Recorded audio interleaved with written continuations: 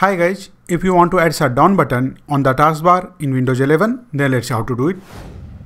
So for that, first of all, right click anywhere on the desktop and then click on new and here select the shortcut option. Now here in the create shortcut dialog box, you will have to simply type this command shutdown st0. I have given this command in the description below. You can copy it from there. So let's copy it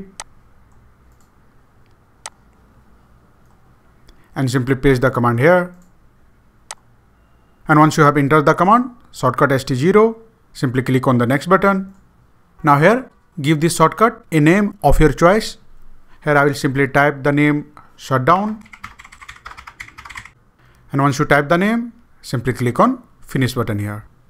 And here you can see a shutdown shortcut has been created on the desktop. And in case if you want to change the icon of this shortcut, simply right click on it and then go to properties. Here you will see the option change icon. Simply click on it and then click on OK. And now from this list of icons, select whatever icon you want. You can see for the shutdown, let's say I want to select this icon.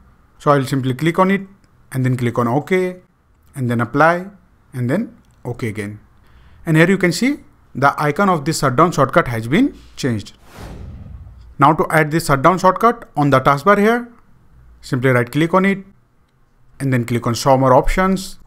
And now here you will see the option pin to taskbar. Simply click on it and the shutdown shortcut will be pinned on the taskbar here. You can see from now on, whenever you want to shut down your computer, simply double click on this icon and your computer will be shut down.